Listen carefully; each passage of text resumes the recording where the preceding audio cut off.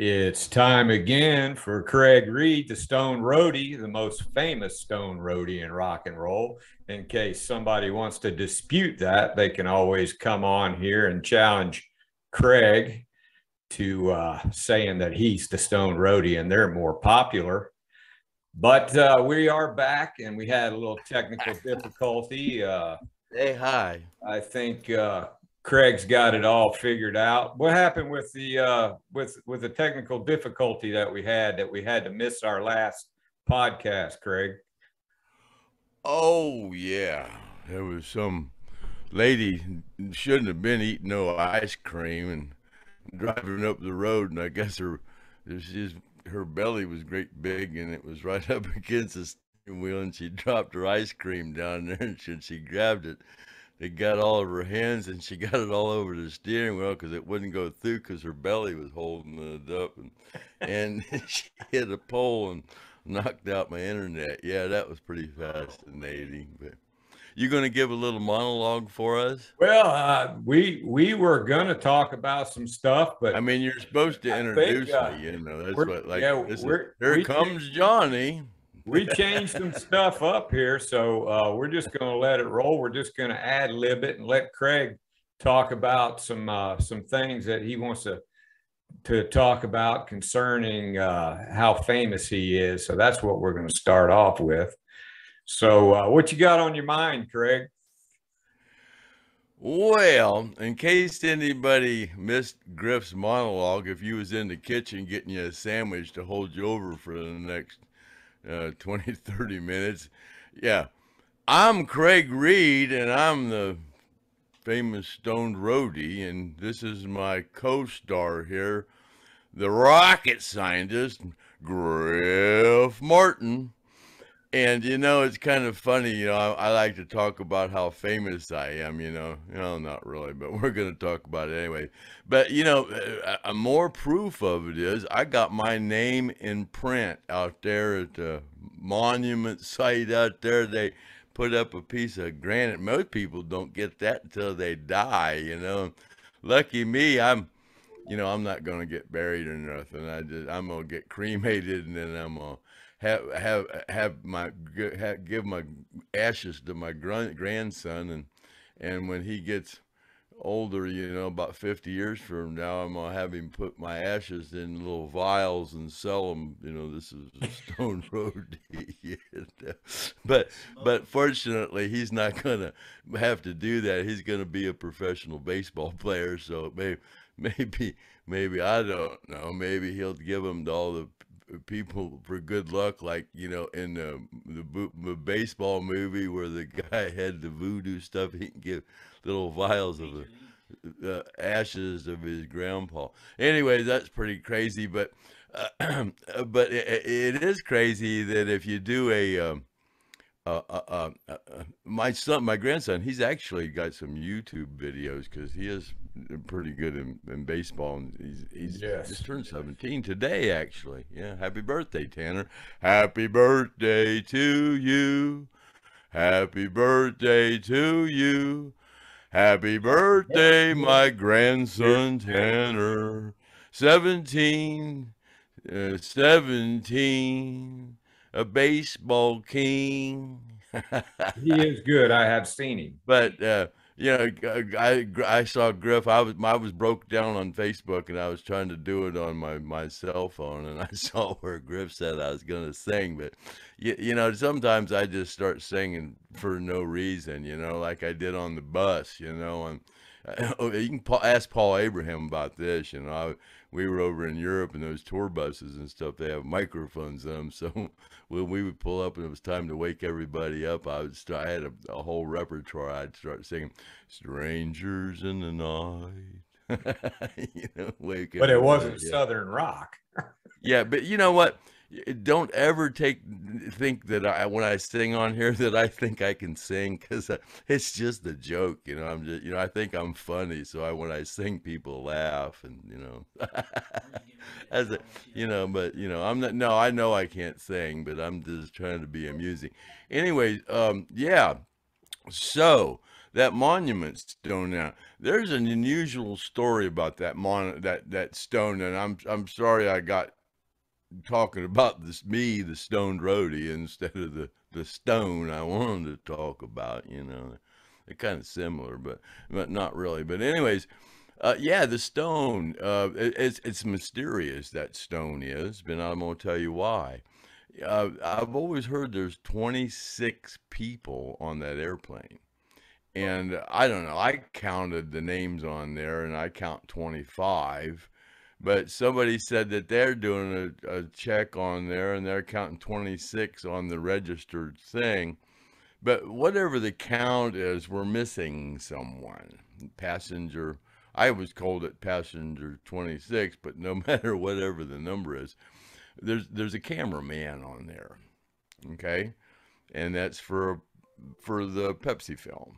Okay, so there's a sound man on there too, but there's no mention of a sound man or no name. There's a Bill Sipes or something like that was the cameraman, but there's no sound man. You know, Kevin Elson is listed on there as a sound engineer, but naturally he was the Lynyrd Skynyrd sound guru that made all that wonderful sound out there that the people heard, but he had nothing to do with the Pepsi film. So whoever that is, he's missing. So would passenger 26 or whatever your number is, please stand up. We'd like to know who you are. You know, and we're gonna try to get a lot of whoever we can on here, and we've had Mark Frank and Kenny Peden. I'm sorry, you know, Kenny Peden, and they said they'd get on here with us, and then also got a hold of Mark Howard, and he said, yeah, anything he could do to fill us in. You know, Mark Howard, he has a podcast out there, and he talks about road stores, and he actually talked about the Skynyrd thing, and he actually talks about, you know, everybody on there has a different story. So yeah, we'd like to get everybody together, and even that missing passenger that's not listed. I have a pretty unusual story that Gene shared with me, but he told me not to share that because the FBI might show up or something. He kind of thinks he knows why there's no mention of that, because something to do with people getting arrested after the plane crash, and there was rumors of trips that were being made, and you know, that guy might have not been just recording the film stuff, you know. But anyways, we'll go on past that. But we don't want to have people on yet, because we're not really, we don't know what we're doing until we get 12 podcasts under our belt. Yeah. And we're gonna, you know what we're gonna do? We're just gonna move right along, and what we're gonna do is and take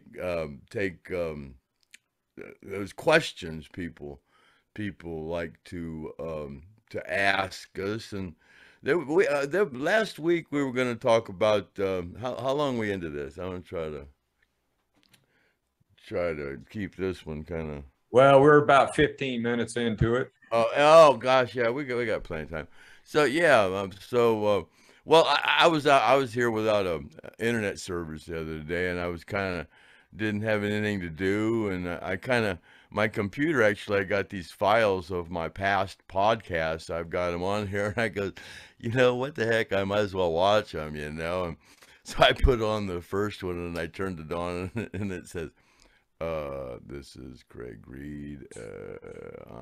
Used to be a roadie for Lynyrd Skynyrd, and my son said, man, Did you do a gummy before you hit that, you know? But I know what I was doing.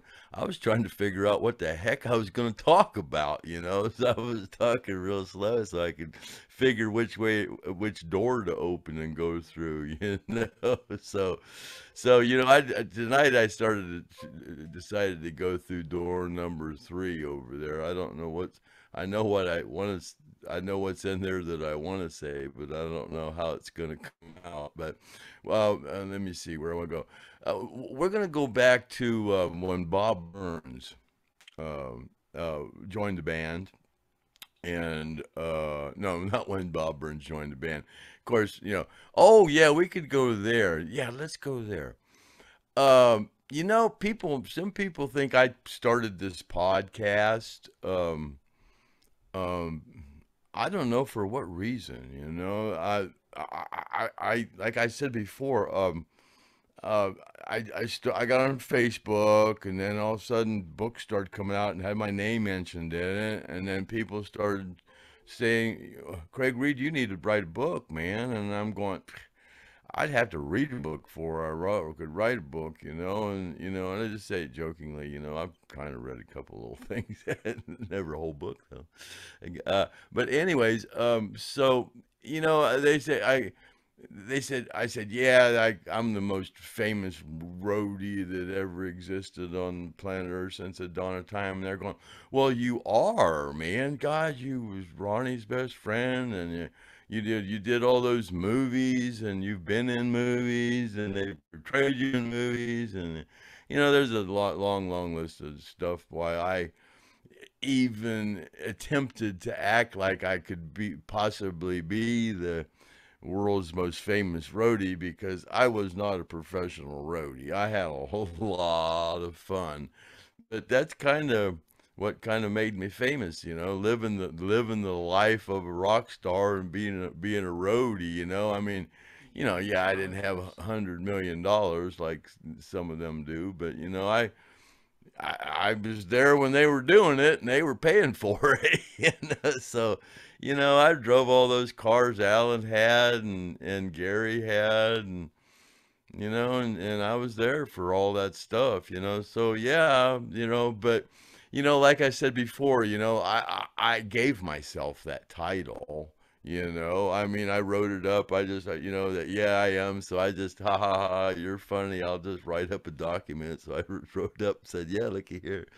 So, but when I did it, I was actually trying to get that acknowledged in the Rock and Roll Hall of Fame, a roadie, So I said, so I'm like Ronnie told me, he said, how the first gunslinger got the name the world's fastest gun. He just went to the newspaper and printed it out and did that in every town he went to in the telegraph thing, and pretty soon everybody thought he was the world's fastest gun, so I just kind of did the same thing, got on here and just said, hey, I'm the world's most famous roadie, but something happened that I didn't expect. Nobody has stepped up to want to meet me on Zoom at high noon, and I've put it out there, anybody want this title, come and get it. If you want it, here it is, come and get it. Ooh, but it makes it last a long time, because there's not going to be a roadie that's the most famous roadie that ever existed coming out of the roadies out there today. It's just not going to happen, because you can't do the things I did and not end up in prison. Well, they're technicians now, not roadies. Oh, yeah, you couldn't no way do, like Billy would put the Leon put the fire hose under Billy's door and turned it on and soaked the whole bottom of a Holiday Inn, and they had to pay for all the carpet and all that kind of stuff, But man, I'm getting way off there. But where was I going with that other thing? Well, I think where you were going is like some stuff came up that said I got so much stuff going in my head from having those 3 days. That you were putting things out there that weren't authentic. And well, yeah, that goes into yeah, there was some stuff going on Facebook, and people were saying that stuff I sold on eBay wasn't real, and you know, and it all happens sort of as I started doing this podcast, and it's like I hear that people are upset because I've got Lynyrd Skynyrd attached to the title of my podcast. I mean, there's 100 million of them out there. The first thing they say is Lynyrd Skynyrd. Lynyrd Skynyrd. They want to get your attention. Mine says Craig Reed, Stone Roadie, something else, and then Lynyrd Skynyrd. You know what I'm going to do?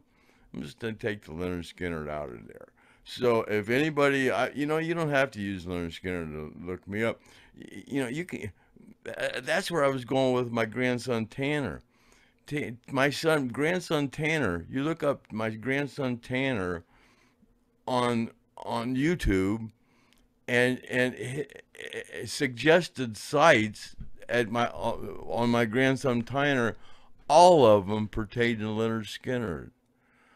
I asked my son Chad if he put that in the keyword, and he swears he didn't. He said it's in there for all of them. My microstand stands here is messing up. So yeah, it's kind of weird. So you could do the same thing for me. Before I ever started this podcast, you could type Craig Reed in YouTube, and it would come up attached to Lynyrd Skynyrd. I mean, that's me. I mean, I spent 30 years of my life, 40 years of my life were attached to that band. So yeah, I guess unfortunately to them, they don't want my name attached to Lynyrd Skynyrd anymore.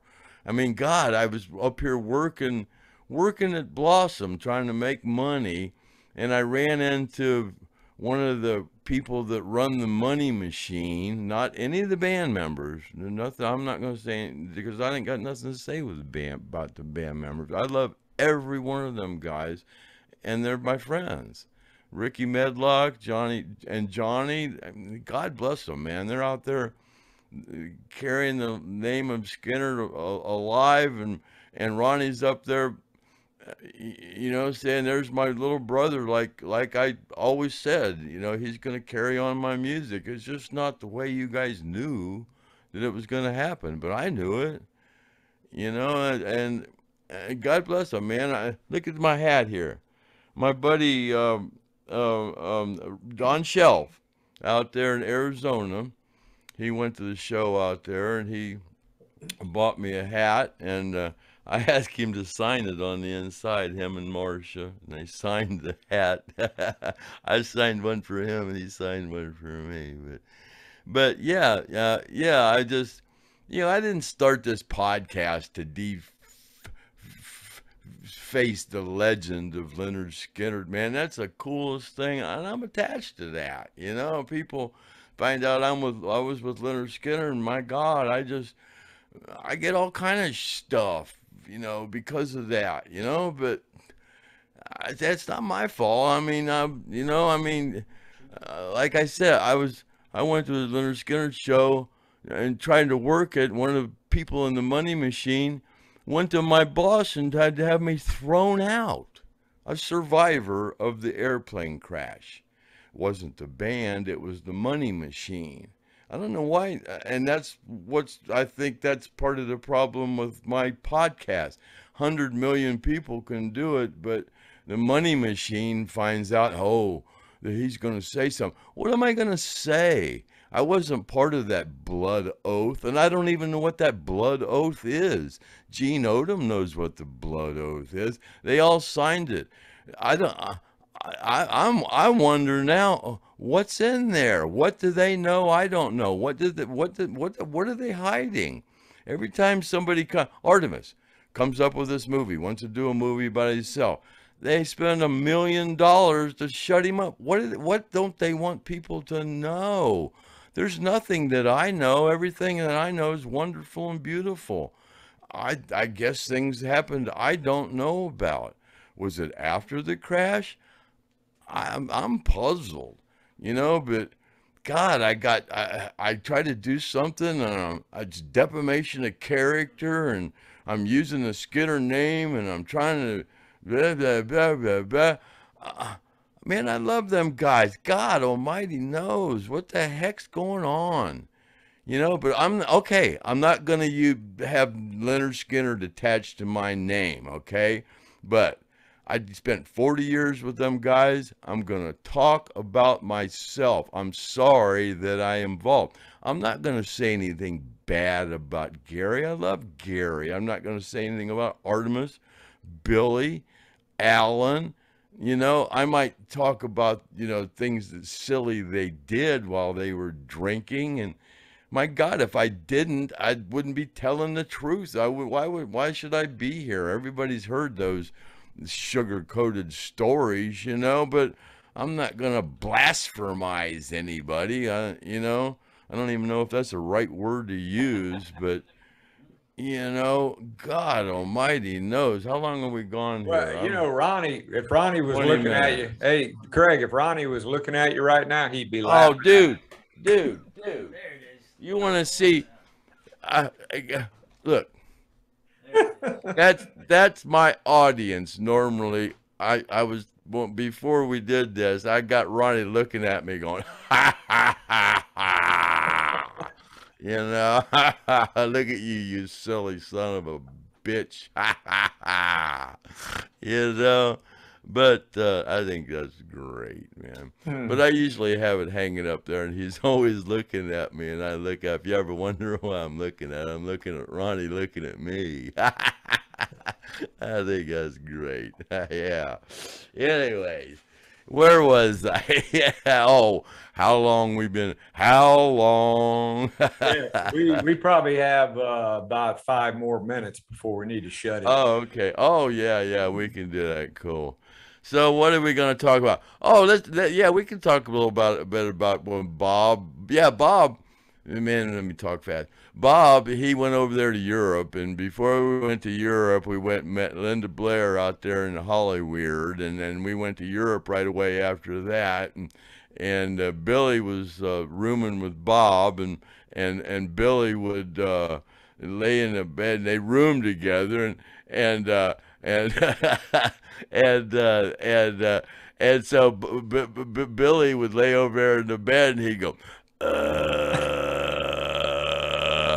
and Bob lost that, man. And he's, and here we are, we're in damn Europe, and god dang Bob flips out, and well, we went over. We're making $5 a day per diem. I think we were still on. I don't remember. We were staying at the Clifford Court. It's a bed and breakfast, and every day we'd get the breakfast was a croissant roll and a little thing of strawberry jelly and something. That was like lobster, man. I mean, when you're starving, that's like lobster. Yeah, well, we weren't starving, but we were conserving our money to buy drugs if we could find them. So hey, Craig, did Bob Burns think that The Exorcist was in the hotel room when Billy? Oh my God, man! Bob thought there was a damn cat. I'm sure all the Skinner fanatics know about the cat that Bob threw out the window. Thought it was the devil. Killed the cat. So they throwed us out of that hotel, and we went to a Holiday Inn somewhere, and they throwed us out of that hotel, and we went to another place, and Bob would have another fit, and they'd throw us out of there, and we went through every dang hotel in London, and finally, we ended up over there at the Playboy thing over there by the Hilton, where Moon got thrown out of the Playboy. We went to them all, but anyways, Bob even thought I was the devil, and he said didn't want me around, and he said I was the devil, and Ronnie was saying this in front of Ronnie, and Ronnie just said, man, Craig, we're gonna get rid of him, and you know, when we get home. But man, we got Artemis. Oh yeah, yeah. Man, how much time we got? We're gonna go about 30 on this one. Yeah, you know, my son Chad. I was telling Chad about, you know, I might talk about Artemis and Bob, and I told Chad that, you know, Artemis came to Europe. Ronnie called Artemis over from the United States just to talk to him while we were in London. But we couldn't tell Bob who he was, so he was just a local musician that came to visit us. But you know, he came to talk to Ronnie, and then Ronnie told him to go back and learn our songs as well as he could. But we couldn't do it over here because he couldn't learn the songs quick enough. So we had to use Bob, you know. So, you know, that's what he did. But Chad said, Artemis never came to Europe. And I goes, yeah, he did. And so, and he said, I'm going to call Artemis. So he called Artie. He couldn't get a hold of Artie. So he talked to Chris, his son. He goes, yeah, actually, he did. They flew him over there. And then Chad and Chris, that's Artemis and Chris, those two and Amy, they're 50 years old. I mean, they're not kids. And they're the ones that are the only kids old enough to remember any of this. You know, Chris was the one that was under Ronnie's legs in the picture, and Chad was the one. Chad was Chad was the best man in 3 weddings of the band, you know. So, you know, when they're gone, you know, it's gone. I mean, everything is gone, you know. I mean, you know, so what I don't get out there, and what Kenny Peden doesn't get out there, and what Mark Frank and Steve Lawler and Jim Brace and Paul Welsh and excuse me, you know, Gene Odom, and it's gone. You know, we're all getting old. You know, so you know, if this stuff's gonna get out there, it's got to get out there, and unfortunately, there's somebody out there that doesn't want me to talk or something. You know, I didn't start this bad mouth the band, but all of a sudden I get all this stuff thrown at me, and I get people telling me I better watch what I say, and I don't know anything. You know, if there's something that those guys are got to take a blood oath not to talk about, and they couldn't do a book or a movie, I don't know what it is. So, you know, what are we going to do? It's 27 minutes. What do you want to do? Well, I don't know. Did you want to like kind of wrap it up and say, how was it that Bob Burns left Europe? Did Ronnie? Oh, yeah. He fired me, and then it was weird because I don't even remember how this turn of events started, because I would tear down I'd set up the drums, and after they were done, I'd tear down the drums. You know, I'd go out and sit with Kevin so Bob wouldn't see me. He thought I was gone because he thought I was the devil. But then when the band flew back home, Ronnie told me and Joe Barnes to fly back with Bob and make him sit in between us. And if he gets out of hand, just knock him out, you know. Well, Bob was tough. I mean, Bob was you know, he wasn't he was known for a fighter, just like Ronnie was too, you know. So I wasn't afraid of him, but you know, he wouldn't have been he wouldn't have been an easy one, you know. I mean, but anyways, yeah, he was on the plane going, George Washington, Abraham Lincoln, Thomas Jefferson, on the plane, and just boisterous, you know. Me and Joe sitting there going, you know. You know, but you know, they didn't even know who we were. You know, we were just 3 hippies, you know, flying, and we were in coach, you know. But Yeah, it was crazy. But all three of us, we were there for 6 months or so. I don't. Yeah. So then Artemis took his place, and he was able. Yeah, as soon as we got, let's make a long story short. As soon as we got back, there was things in the work about doing the movie The Longest Yard.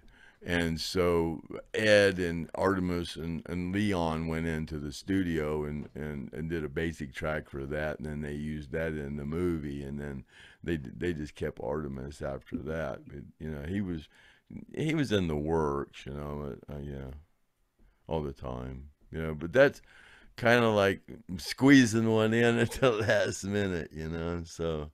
Well, I guess we can wrap it up now. And one more thing I'd like to throw in, Craig, is we do want to recognize the monument for that great granite with the signature out there. My name in print. Now I'm somebody. And I'm sorry. Yeah. So go ahead. So anybody, if you get a chance to go see that monument, that they really have done it up nice out there. So I guess it's time. It's Happy Trails time, and it's time to go. Let me find my clicker. Yeah, where's your clicker? I don't know. Happy trails to you until we meet again. Happy trails to you. Skynyrd stories never end. But number 8 could be done quicker if I could find that cutscene clicker. Oh, here it is. Now it's time to go. I want to thank you for watching the Stone Roadies show. And don't forget to hit that share and like button. If you didn't like this one, hit the share button anyways. I'm trying to get to 1,000 because I heard when you get to 1,000, you get between $1 and $6, So I want to send Griff a check, I'm going to pay him in cash, either 33 cents or what is it, $1.80 or something? I'm gonna put it on the wall. He's gonna get a third. We made a deal. He's gonna get a third, whatever I made, because we didn't start these YouTube videos to make any money. Just let everybody know. That's what you get when you get to 1,000 views. Where's my dang thing here? Oh, anyways, well, I can't find it. But anyways. Hit that like and subscribe button. If you didn't like this one, at least it'll give you a notice that the next one is coming up. And I didn't want to ask you to do that at the beginning, because if I did that, you'd probably forget, So we did that. And so, do it right now. So now. anyways, happy trails to you until we meet again. Okay, Griff, I think next one's going to be number 9. Stay tuned. See you next time. There's number 9. See you next time when we do podcast number 9. Okay, Griff, I guess that's about it. Wrap.